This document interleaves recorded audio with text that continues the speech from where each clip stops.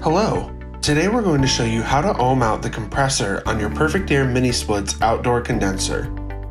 Before we begin, make sure you disconnect power from your unit before removing anything. First, you'll need to remove the 3 screws on the top panel with a Phillips head screwdriver. There is 1 located on the right side of the unit and 2 located on the left side. Note, your unit may have more or less screws depending on the model number. For this video, we are using the 18,000 BTU model.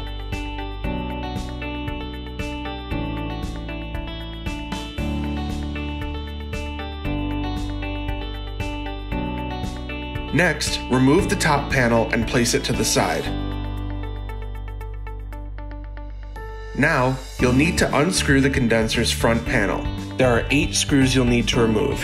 3 on the left-hand side of the unit, 3 at the top of the front panel, and 2 at the bottom of the panel.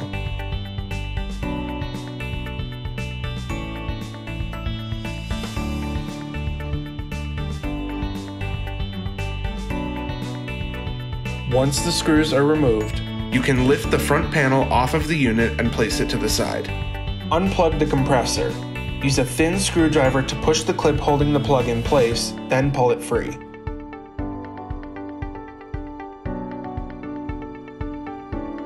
After setting your multimeter to ohms, check each of the wires in the plug against each other.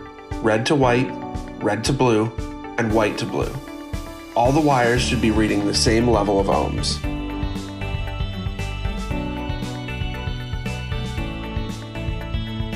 Finally, check each wire against ground by touching the red needle to an exposed piece of metal, not the condenser.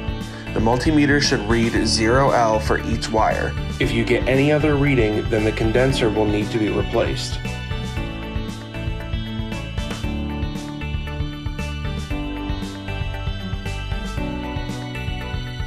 Now your condenser should be ready to go. Thanks for watching.